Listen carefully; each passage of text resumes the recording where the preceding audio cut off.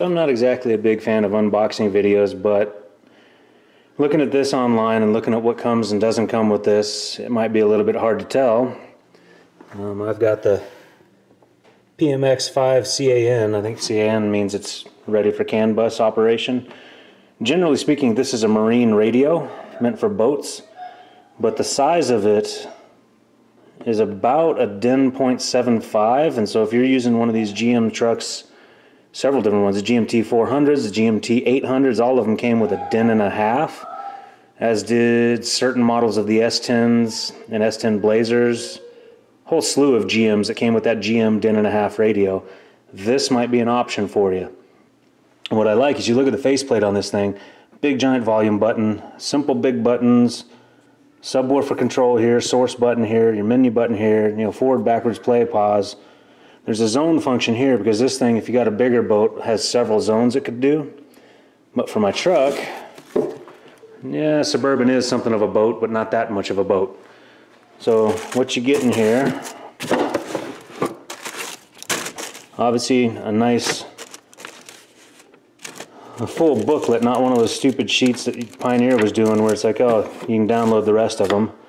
But in the package, that's something I didn't see online that anybody made clear was, does it or does it not come with a connector? It does.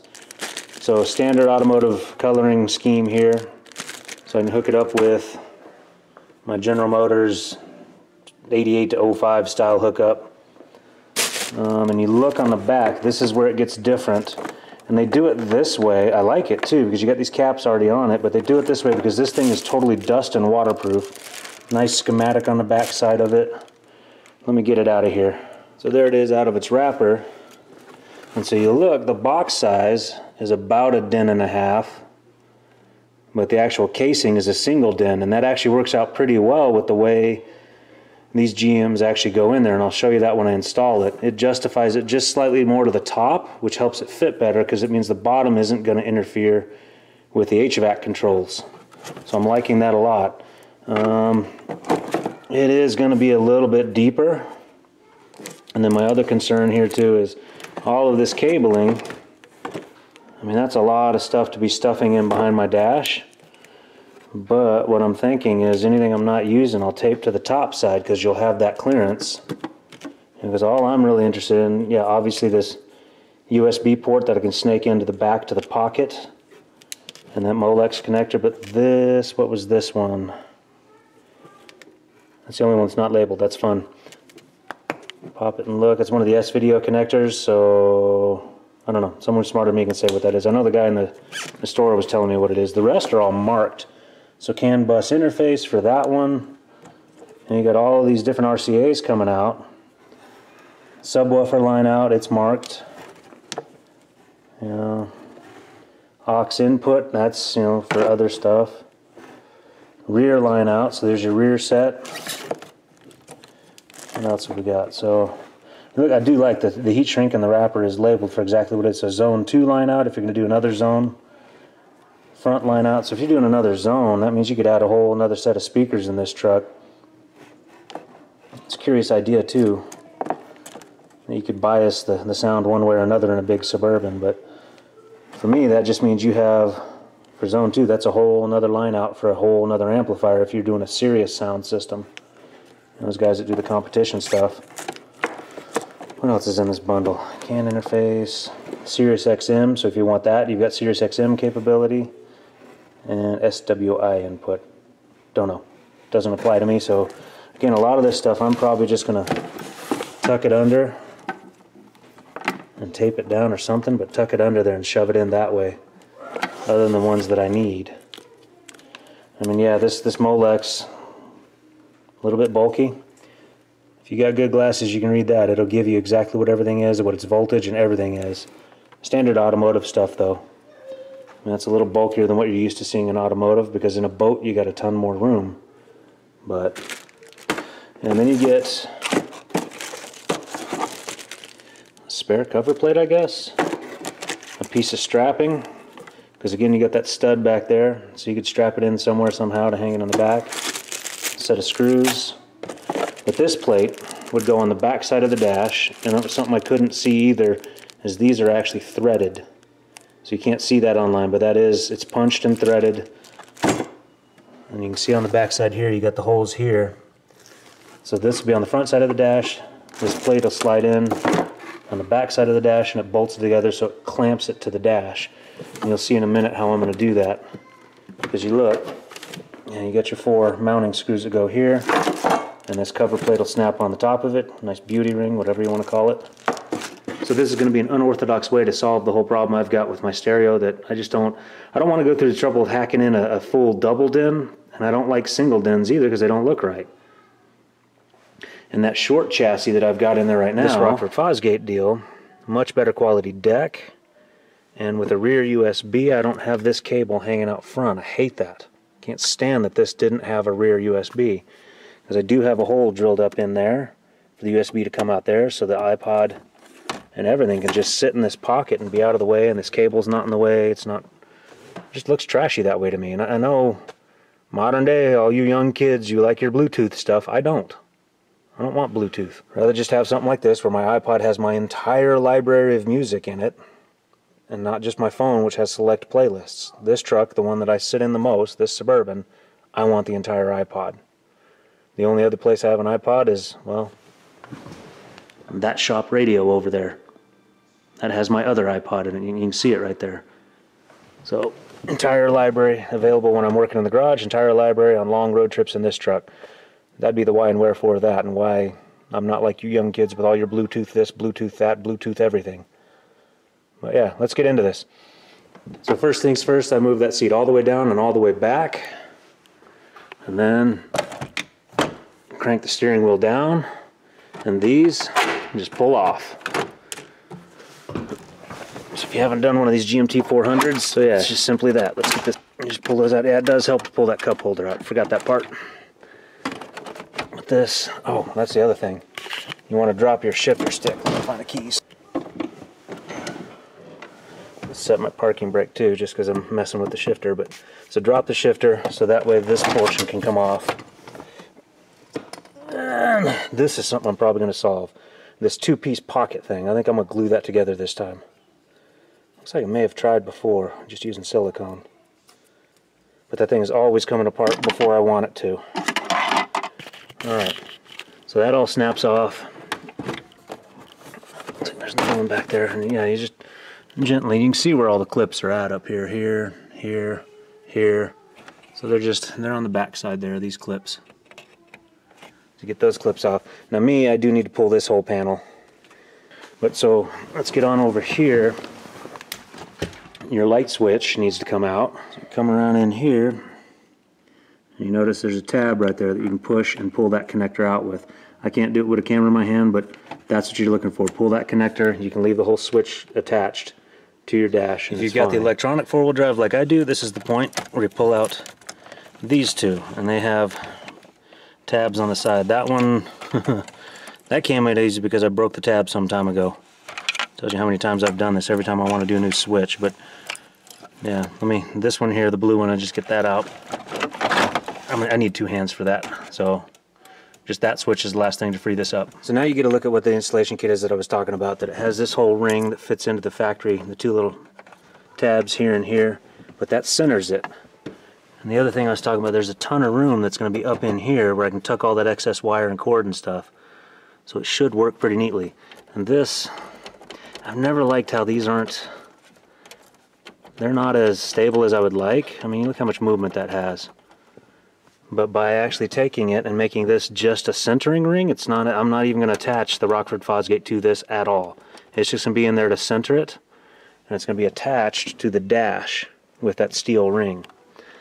Which means I'll be able to pull the deck out without even touching, removing all the dash like I've done here. But yeah, let's see if what I think I'm doing is going to work. So I just need to pull this out. Alright, so getting that out is just simply, if you can see that nice and close, those little catches lift up and it pulls out. And then there's that. This is the aftermarket hookup for it. All the pins you might need. Alright, let's take this out to the bench. And it just slides out of there. Now you got the radio free. You got this whole thing. And this is one of those universal kits where what you need gets bolted into it. And you can see that, just simple machine screws. And I got a different style one. I don't know if this one will be more solid or not. Feels heavier. This one's light.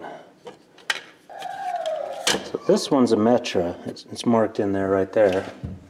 And that's the one. I want to say I snagged this last time I was picking up as well. These brackets will hold more of that radio body. We'll see that in a second. Okay, so it's not a totally tight fit like I would like. I suppose I could shim that with something somehow. But again, this isn't really to do much more than locate the radio in position. Okay, that's something of a disappointment. This is aluminum wire. And all of these, looks like all of it's aluminum wire in here. That's a bit of a disappointment. But the Scotia stuff's all copper, but the stuff that came with Rockford Fosgate's aluminum. In the end, will that really make a difference? Probably not. Because honestly, the only ones that are running off, the speakers anyway, that are running off, are these ones, the rear. So the 6x9s that are in the rear position back here, those are running off of this. So that aluminum short leg of it, I don't know. I don't think it'll bother me. Yeah, let me start getting back to it. Okay, so what I'm after here is depinning wires that aren't used. This one on the GM side of things would be if you had an automatic antenna. And these are kind of cool in these things if I ever wanted to use them again, so I'm going to save them. And that's the funny one with this radio too, is it only has the accessory on, the red power, which is fused here at the radio. It doesn't have a yellow coming out. Now the yellow in a standard automotive one would be memory. So I don't know if this just has a battery internal or what, because what you're getting is orange for illumination, you're getting yellow, and I double check in here and that's what it says. Illumination, just like standard auto applications. You know, so I've never had a boat myself, so I don't know if there'd be any big difference in boats. So, alright, there it is. There's my harness all done up. I was able to depin those ones nice and neat. Fought me a little bit. I tried this screwdriver first, then I tried this pick. The pick seemed to have done it better. But these ones, you can tell I just ripped them out. Pretty brutal, but I've never played with this Molex. And then this has a rubber gasket thing that, well, that's pretty cool and all. I'm not sure how they seat it back in fully because I'm not fully seated, but I don't know that it really matters where I'm using it. I'm not in a boat, so I'm not expecting to get too wet, too dusty. Got a new butane torch. You got to hold the heat off a little bit. Looks like everything here is a good solid crimp and a good solid glue, so that's all watertight. And I'm more worried about anything coming across. There's my remote turn on coming from the stereo. And that'll hook up to the remote turn on blue wire that goes to the amp. It's going to be cool. I'm going to have a total Rockford Fosgate system here. So this is all set up for my Suburban. Only speakers coming out of the deck, or for those, like I said, those rears, the purples and greens. As I knew it would be. This whole mess of wires is hard to shove back in there, and there's no way I'm going to get it past that opening. Alright, just using some simple JB weld. I don't know if plastic bonder is the right choice for this, but that's what I'm using, it's what I've got. And that metal backing plate. I played around with how this fits and how it sits in there nicely enough. And so it fits, those screw holes all fit within the confines of the original stock opening, which is kind of nice, I think. So I've glued it down with copious amounts of JB weld. Let that set up. 15 minutes it says. I've had different results. And then I'm going to try to figure out, I don't like the idea of this just hanging on the dash. I want more support for it. So I'm going to try to figure out how to slice this up. And it may be just simple, cut them off each side. And that way I can slip all the wiring where I need it to go. Maybe just the top. Or maybe both. Maybe I just slice straight down here and here. Here and here. And then clip these in the side, because then it gives me the brackets here that'll give some support to the radio. I think also I am going to get into the dash, and I'm going to cut out some of that plastic there with my plunge saw. already had it out because there was a rib that goes between these two openings. You can see the piece piece I was removing there. It's just this little back strap here. Piece of scrap, so maybe that'll give me a little bit more room. Did my best not to dig into that plenum. I don't think I did. Maybe gouged it a hair, but not much. Hopefully that gives me more room. Just doing everything I can to clearance it. I know if you put a double dent in here, you have to clearance that stuff. So we'll see. We'll see what I can do. My harness is integrated. There's the remote turn on. I'm using a butt connector in case I want to take it out again sometime. Tired of splicing and cutting, splicing and cutting. Tucking the antenna up in there as far as I can, tucking all this stuff as far as I can, but that's out, so that should give me a little bit more room. I think that may have been one of the points of interference. But otherwise, I'm going to get back to that bracket. I'm still going to use that bracket somehow. So this may indeed be a harebrained idea, but I have a habit of making harebrained ideas work. So like I said, I get the bracketry in here, and it flops around now. I can basically pull it out to the side, but that may give me the support I need that ties it into the structure of the dash instead of hanging on the dash fascia. My only concern is I know that this face is tight. So I think I'll pull out the sander and sand those down a hair. So if you look at this, that steel is nice and thin. I'm not going to have to take too much off of the face of this. And there's room to do it with. The plastic's plenty thick. Just take a little bit off to clearance it for this plate. Should be alright. Epoxy's setting up. Looks like it's going to hold just fine. And you know, JB Weld. A million uses for this stuff, right? That's the other thing I did while I was at it. This two-piece pocket thing. That front fascia of it has always fallen off anytime I screw with the dash in any way, shape, or form. So I just epoxied it together while I was at it with the epoxy. Just pressed it on down and let it set up now. Now, no problems. You can see also, there's what I was talking about, I clearanced this back hole here to fit a USB through it. This is another Metro piece.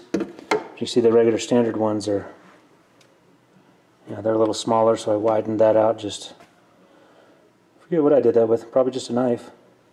Just carve the plastic away till I can fit a USB through there, which is all I need to do. Through the USB through here and then back to the back of the radio. So, alright, back at it. Yeah, so I got a little bit sloppy on the front side, but that is okay. At least I know it's pretty much making full contact everywhere. May have wanted to put some weight on it. I don't know if that 15-minute epoxy, it's still tacky, and I'm not worried about the mess on the front side except for places like that, because the radio fascia itself is going to cover all that up. Alright, clearance seems to be alright, but since those things sit right up against that metal plate, those silver dots, I got to drill some clearance holes, or else I'll never get the set screws in there. But it seems to be coming together. We'll see in another half hour or so if I'm half as ready as I want to be. Alright, there we go. Drilled some clearance holes in them. And I oversized them a lot, not for the screws, but for the indentation those little punch-out thread outs make. So there'll be no interference with that. Those can slip in and hopefully help center these things. So we'll see. Alright, it's close. As you can see, I've still got that finger widths of interference, and I'm not going to try to screw that down. I might snap the plastic. So the game is pull this out and try to tuck everything up and under and wherever you can to get it out of the way. It's getting it to fold in the back. That's the hard point. But yeah, I knew it wasn't going to be easy, so here we go. So I know there's space back up in there, in here. Just keeping these things from tucking under or something. So I'm going to tape them up top side. These are Sirius XM and steering wheel controls and all other crap that I'm not using. Everything else should, and I'm trying to work in it, working that whole cavity back there, try to force it all down and under the radio where there's also more space. Because I'm pretty certain that I am up against the back of that plenum back there. I just need to keep all this stuff out of the way. I'm close. I'm within like quarter of an inch close. So hopefully this will help get these out of the way, get all that stuff to tuck down, get it to slide into here. Those holes are matching up, and it's actually given a little bit more of a tight fit for the actual casing. So things are progressing. It's just not easy. So here we go. So I'm sitting here playing with it, and I'm getting so close, and there's something that's forcing the radio down, or something interfering, and I think it is in fact this piece here. I got to remove all of that too. The only hesitation about that is there's some clips right here that hold up the air plenum, but I don't know that that's really that necessary. That may be just something for the dash to hang on to, but I'm going to remove it. I'm going to take that stuff out because I think that is what is keeping me from putting this all the way back in. And I got to be careful because I got the antenna wire and I got some sort of other control wire back there, so I need to push those way out of the way. I'll get in there with a plunge saw and I'm removing that piece. I thought I could do it without that, but I think that sits exactly where this all sits. So I got to get that done. This right here is what makes the plunge saw one of my most favorite tools I've ever purchased. Getting in there with anything else, I don't know of anything else that could do this. I think I got to take those two tabs off too. You see those? I think I got to buzz those off, and then I think everything will actually fit in after this. Here's a point of view that kind of shows you that there is a ton of room underneath the radio to stuff a lot of wiring and junk. It's just that rear clearance that's the headache. So now that I've cleared all that out, let's see if we can put this together. There's a point to make about this right here. This Molex will go either way. So make sure you're lining up, and you can kind of key off of the orange or the black, or both, and make sure you're lining them up so you've got the right orientation for it all. Yeah. I don't know what'll happen if you flip it the other way. It might bust the whole radio. I don't know. Might do nothing. But yeah, just notice that. So, alright, fighting around with this thing earlier, I was noticing these aren't exactly the most secure connection ever, and they came loose. So I am going to tape them up, try to keep them together. Alright, it's in. It's working. Just on FM right now. I haven't plugged in the iPod. I'll tell you what, trim ring on. I cannot get that last little bit of gap to close. I don't know why. I don't know what. My thought is maybe the best way to go about this would have been to do a trim ring on the outside, another piece of ABS plastic or something. Oh, that's kind of cool. It's a volume for both zones. Cool display. I haven't really started playing with this yet, but it's in. It's pretty freaking solid. I got both those side brackets to work, so it's pretty secure in there. And the side brackets and where I glued in, I thought I was pretty good with what I did, but I was off by just enough to make it an interference fit. So hey, interference is fine because that actually gives it's pretty freaking solid. If I drive those screws any further, then I start pulling the dash back off. So this is where it's going to sit, but I think, you know, if you're not too concerned about the fact that this does stick out proud, it fits the space a heck of a lot better than a single den, and it's not running, it's not rattling around like that stupid Pioneer single den one did either. And again, like I said, what I like about this too is big giant buttons, not that small tiny crap that you get on most of your aftermarket decks. You know, forward, backwards play, pause, the zone stuff I may never even use. You got a GMT 400 or any sort of GM. I don't know about the 800s. I don't know how much room they've got back behind there. But these 400s for sure and certain, if you've got the new 90s, the late 90s dash. The early 90s dash, now you're stuck. Like the 88 to 94 dash, whenever they did that one, you're stuck. You got a single den radio. You might... What I would do for that one, and you'd have to have an amplifier to run all of your speakers then, is get the PMX-3. And if you know how those dashes worked, where the 88 style dash,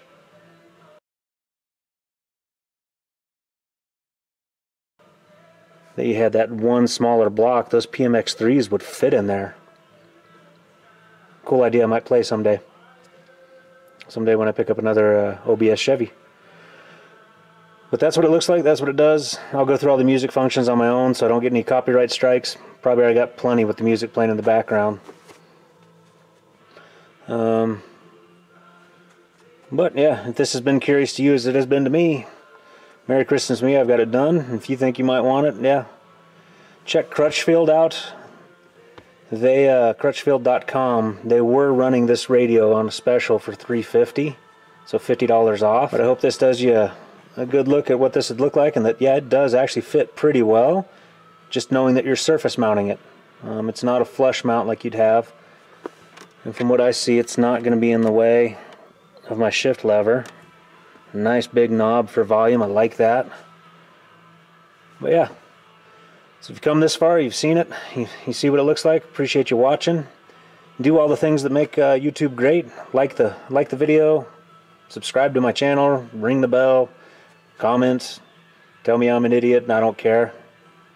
It's my truck, I do what I want, and you do what your truck is. And if you want a negative comment on somebody's video, I always live by the rule that don't make a negative comment unless you've got something different to show on your channel. That's why probably 9 times out of 10, more than that, probably 99 out of 100, I don't do negative comments on people. That's just, I don't know, that's just rude, I think. You're not proving anything. But yeah, thanks for watching. We'll catch you guys on the next one. Hope you have a Merry Christmas, Happy Hanukkah. And next stereo video you should see will be fixing the S10's mess. But yeah, we'll catch you on the next one.